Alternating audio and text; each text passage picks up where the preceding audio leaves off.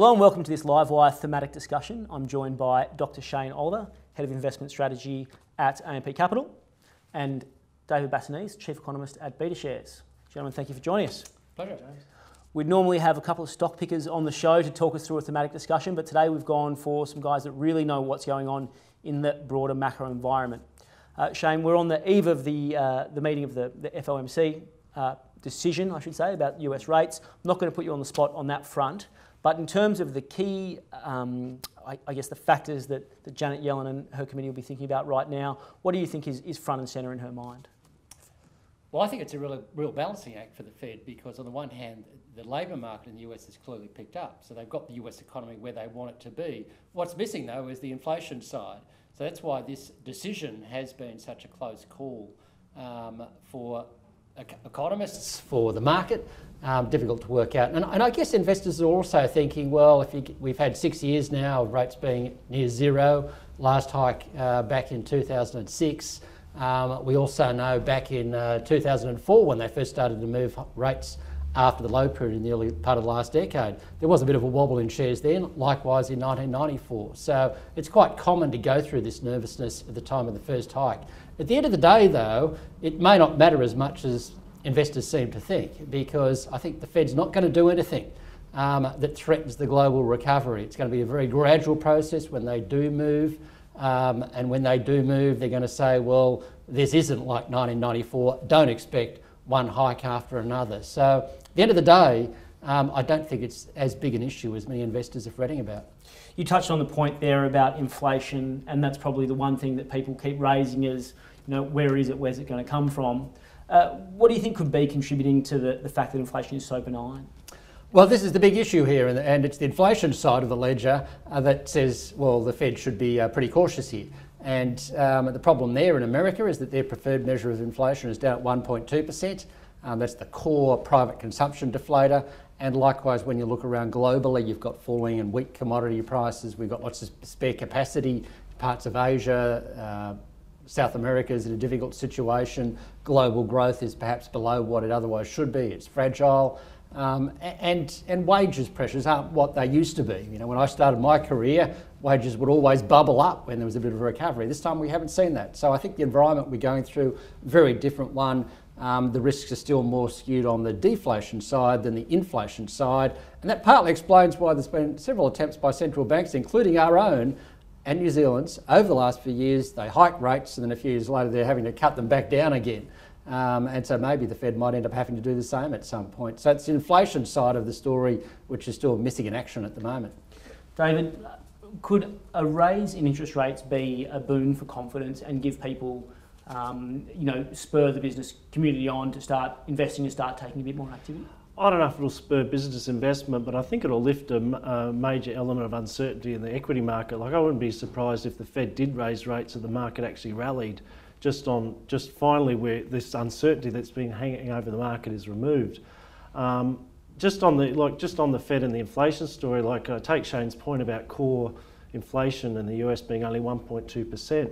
I did a piece a couple of weeks ago on our blog, and surprisingly, core US inflation over the past 2 decades has only averaged 1.7, and it's only been above 2% 25% of the time. So this idea that inflation is uncomfortably low and they've got to keep rates at zero, to me seems crazy, because if you look at it, okay, it's a little bit below average, but it's not that much below. And I think people are forgetting that US inflation has typically been low for the past couple of decades. And it just doesn't seem to me a reason to be holding back, raising interest rates from zero level when the unemployment rate arguably is already near full employment. Getting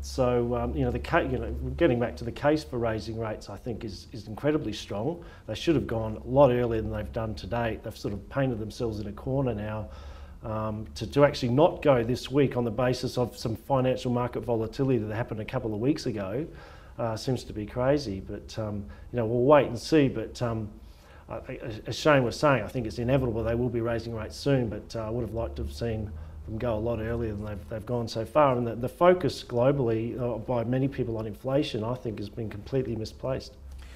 You've touched on it there being some volatility around some growth concerns and the inflation numbers. This period of volatility leading into the time that we're discussing right now, we've also seen major concerns surface around growth in China. If you're to balance your view about the importance of those two large economies, you've got the US economy and the Chinese economy, where would you be focusing most of your attention? Look, I think the US economy is actually doing pretty well. I mean, there's a lot of momentum behind the economy. The housing sector is picking up and there's still a lot of potential. If you look at housing starts, are still well below their long-run average levels in the US, so there's a lot of scope for further pickup there. Business investment is the missing ingredient in a lot of economies. The US is no different. Australia, we worry about our investment, but it seems to be a global phenomenon at the moment. People aren't exactly sure why. In terms of China, I mean, you've got to unpack a lot of things in China. Sure, growth is slower than it was, but it's basically structurally slowing down anyway towards, say, 5 to 6% over the next 5 years anyway, just because it's becoming a bigger, richer economy. It's also, as I think most people concede, it's rebalancing away from investment, industrial production. So those traditional indicators that we typically look at are probably giving us not a great read on the economy. It's a skewed read, and other areas like retail spending are looking a lot better. So the Chinese economy, people worry about it, and I think, because they focus on the share market, again, for I think the wrong reasons. The share market is a completely different beast, I think, as Shane would agree. But I'm still pretty relaxed about the Chinese outlook, and I'm super confident about the US outlook. The global economy overall still seems to be in a pretty good spot. The wobbles that we're seeing in some markets, Shane mentioned about how some central banks have raised interest rates only to then have to unwind that. It's really been commodity exporting nations that have had that trouble. And when you think about it, commodity prices globally are weak, but in large part it's because of supply. It's not because of, demand is softer, but it's really a supply story, which from the global perspective is actually quite a positive story. I'm pretty confident, comfortable with the global outlook and the share market outlook. Shane, I'm going to touch on the yuan very briefly. Devaluation of that currency, is it justified given when you look at a basket of other currencies from the region, the yuan still looks relatively overvalued or hasn't depreciated anywhere near as much as they have? Are the Chinese justified to want to see their currency fall a bit further? Well, I think so. That was really much ado about nothing. When you think about the fact that the Chinese currency is only off about 2% from where it was before they made the move, 2 or 3%. So that's hardly a big move, and it is up a hell of a long way from where it was 10 years ago, 20 years ago. And so I think logically the Chinese have realised, partly when the IMF said we want to see a bit more flexibility in your currency, they also realised that they'd tied themselves to a currency which was going up, but because of a strengthening economy and the prospect of higher interest rates, the US, so they wanted to break that link. And I think they've been very surprised by the reaction to their announcement, which was a month or so ago now. But I think at the end of the day, we just have to get used to the fact that the Chinese are gradually moving towards a more flexible exchange rate. And that timing created a bit of uncertainty, but I don't think it's a terminal problem. I agree with David. The issues in China, I think, are a lot more manageable than some people seem to have it. Yes, it's going through a natural slowdown as it becomes a wealthier, richer country. Richer countries tend to grow slower than poorer countries. And I think if anyone has the wherewithal to support their growth, it's the Chinese. And so I think a lot of the reaction recently, partly on the back of their exchange rate move, creating uncertainty, partly on the back of their falling share market, which I think is almost ridiculous, the way the world's suddenly fascinated with the Chinese share market, but totally ignored it on the way up. I mean, no one was exactly saying that China was going to boom when the Chinese share market rose 150% over 12 months to June this year. I mean, it was totally ignored, but now there's a complete fascination with it. So I think a lot of the developments coming out of China have been blown out of proportion completely. Well, let's talk about the domestic share market and the domestic economy. We've just come through the August reporting period where we get an update on how many of the businesses domestically are faring. Earnings for FY16 are going to be downgraded. Expectations have been downgraded. What was your takeaway? Has the downturn from the commodity side of the economy overshadowed some bright spots, or are we still facing a tough environment? I mean, the commodity downturn has certainly overshadowed some good spots in the Australian economy. And I think we have, well, firstly, when we look at the headline number, profits were down 2%. The expectation going into the reporting season was for about flat to maybe down 1%. So it was slightly worse than expected. All of the weakness was in fact in the resources side. Depending on how you add the numbers up, you get a number like minus 30%, minus 35% for resources profits. The rest of the market actually saw profit growth of around 8% or so. And that's the fourth year in a row that the non-mining, non-resources part of the market has seen profit growth.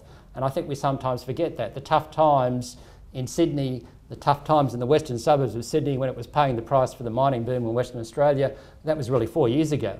And the east coast of Australia, southeast Australia is actually picking up. So I think there's reason to be optimistic there that with the Aussie dollar down, with interest costs down, with housing picking up and responding to lower interest rates like it did, with retailing looking a little bit healthier, and the big parts of Australia where the population lives looking healthier, I think all those things are pretty positive, and so investors shouldn't be as negative as they have been on the Australian share market. Just on the currency, does the currency need to move lower from where it is to keep things moving along, or do we need another rate cut? I think we need a little bit of help. So on the one hand, you could say, well, we haven't had the collapse that lots of people keep warning us about. The recession hasn't happened. On the other hand, we could do better. And I know the Reserve Bank would like to get some more help from Canberra on maybe fiscal or maybe economic reform, but it's difficult to know whether those things are going to happen or not. But I do think we could do a lot better than 2% growth, and on that front, either the Reserve might have to cut again, or the Aussie dollar has to keep going a little bit lower. And so I'm thinking it could get down towards 60 cents. And that would be a typical overshoot for the Aussie. It overshot arguably relative to so-called purchasing power parity levels, overshot to $1.10. Now it sailed through those levels on its way down to 60, not in a straight line, of course. But I think that extra help will come, and we shouldn't get overly negative about it. I know it's going to cost more for you and I and whoever and David to go off to Disneyland for a holiday, but that's just the way the economy works. You know, the lower Australian dollar is a great thing in terms of helping Australian industry through this tougher time. David, are you glass half full or glass half empty on the prospect for the Australian economy? I'd have to say glass half empty. Like the economy, I think, is going to continue to struggle to 2.5% growth. One of the things I worry about going forward is the mining downturn we all know about is still ongoing. There's very little sign of a transition to non-mining investment. The survey's still showing pretty weak outlook there. And I think something that's not on the radar yet that will emerge over the next 3 to 6 months is a housing peak and a downturn. If you look at building approvals, they're at pretty high levels historically. You only need approvals to level out at a high level such that the contribution to growth from housing construction falls away to zero, and it's been about about a third of the contribution to growth over the last couple of years. So people talk about housing approvals being at high levels. Well, that's not enough. They actually need to keep rising to contribute to growth, and in fact I think they're going to peak out and probably start to fall away. We're cracking down on investor lending. All property investors around the country, myself included, I'm not sure about you, Shane, but we've had an interest rate increase. My bank has raised interest rates on my investment loans, and people, anecdotally can't get loans for investment property as easy as they used to. And that was the big driver of our market, and I think that's going to have an impact going forward. Consumer spending is still subdued. Income growth is still weak. The big thing about the economy that surprised this year is the unemployment rate hasn't gone up. And had it gone up, the RBA would have cut rates further, as I thought they would. But I think with the growth still likely to be around 2 to 2.5%, it's inevitable that unemployment rate will move higher, which in turn will put pressure on the Reserve Bank to do more, certainly as the housing sector starts to peak out. So that'd be my outlook. And the Aussie dollar weakening, I agree with Shane that it's got to go lower. And I've had a call for 68 cents by year end for pretty much most of this year. It's not looking bad at the moment. Yes, and I think, and by next year something like 65 cents. And I think also you just got to remember we're used to the currency around 80, 90, $1. The long run average is something like 72 cents against the US, and in real terms, if you're allowing for inflation differentials between Australia and the United States, it's about 66 cents. So it's certainly not cheap even at today's levels. Shane touched on it, the coordination between Canberra and the RBA. We've just had a change of Prime Minister. A meaningful catalyst or a newspaper headline?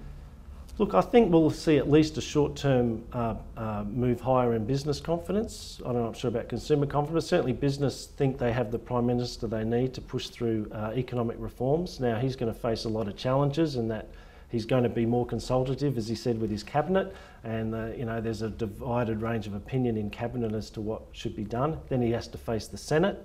So I think if Malcolm Turnbull per se were like running the country and what he wanted to do was what got done, I think it would be quite positive because a lot of his views are quite good. But whether he can get everything through that he wants to do in areas of tax reform particularly remains to be seen. But it's certainly, we're in a better position, I think we were, in all fairness, to Tony Abbott. There was great despondency because he just wasn't interested in pushing through any reform, whereas at least the new Prime Minister seems to say he wants to do it. So, yeah. Shane, I'll put the same question to you. Was a positive development in Canberra or just a headline for the short term? Well, it's certainly a headline, but I think it was a positive development. If you look at confidence levels in Australia, they have been lacking. And it seems for the last 5 years we've had accident after accident coming out of Canberra on both sides of politics. I guess my feeling about Malcolm Turnbull is that he is someone who understands the economy and understands business and understands you have to get those right if you're going to maximise the welfare of the Australian people, whether it be employment or whether it be wages. And I think he's also someone who articulates the problems Australia faces very well. If you just watch Q&A, sometimes Q&A is a rather depressing watch on a Monday night, but whenever he's been there, I get kind of the impression that he's levelling with us and is prepared to do what he said he would do the other night when he won the Prime Ministership, and that is articulate the problems, articulate some solutions and try and hopefully work on compromises with the Senate to get them through. So yeah, I'm pretty heartened by that move, and I'm hopeful that the accidents coming out of Canberra quieten down and that we can get on focusing about the reforms Australia needs. Just on, like I think in terms of Canberra, there's two issues. One is longer term structural reform, taxation reform and what have you, which is one issue. And the other one is like fiscal stimulus. Like I think when we talk about the switch between monetary policy and fiscal policy, it's that can government contribute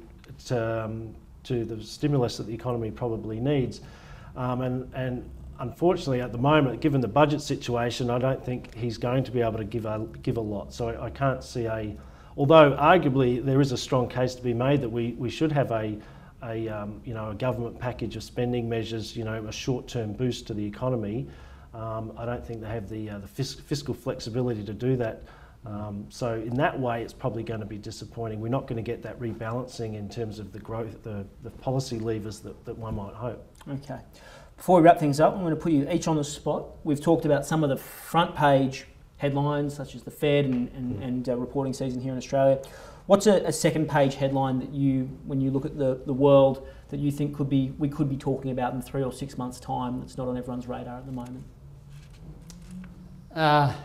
There's always, this is the thing, as an investor, it's just constant things to worry about. I mean, after we get over the Fed... It could be a good I know, but after that we'll be worrying about the US government and whether they'll get funding for their budget and whether there'll be another government shutdown or not and the debt ceiling, which they hit later this year. So I'm sure that's going to hit the headlines, but I think by year end, we'll be back to thinking, well, the global economy is continuing to grow. It's not fantastic, it's still uneven, but it's still growing. And I think optimism will start to return to investment markets as we come into year end. And in a way, it's not bad having these occasional setbacks, whether it be bad weather in America or Greece or worries about China, because it stops things from overheating. I mean, David and I have spent most of our careers seeing cycles go up, things overheat. Next thing you know, the central banks are slamming the brakes on and we're going back down the other side. The longer we can prevent that from occurring, the better, because the global economy will be a more elongated and a longer one, which ultimately should be a positive one for investors. David, something on the second page from you? Well, two things spring to mind. Firstly, globally, I think US corporate profits, the global US corporate profit share is still historically high. There's, it's just an argument how long that can go. I mean, it's been an amazing run for US corporate profits for a number of years, which has really been underpinning their market. And I just, worry about, maybe that will start to level out. Domestically, the one I already mentioned is the housing sector. I think we've basically almost taken it for granted that housing is strong because of low interest rates and almost become complacent about it, so much so that, the Reserve Bank and APRA have been, attacking investors, property investors, which has been we risk basically, killing the goose, laying the golden eggs for the economy at the moment, and that's something I worry about down the track. Okay, great. We're going to wrap it up there, folks. I hope you've enjoyed the discussion. Wide range of themes from offshore to domestically. I don't think there's too much for people to get worried about, but keep an eye on the papers.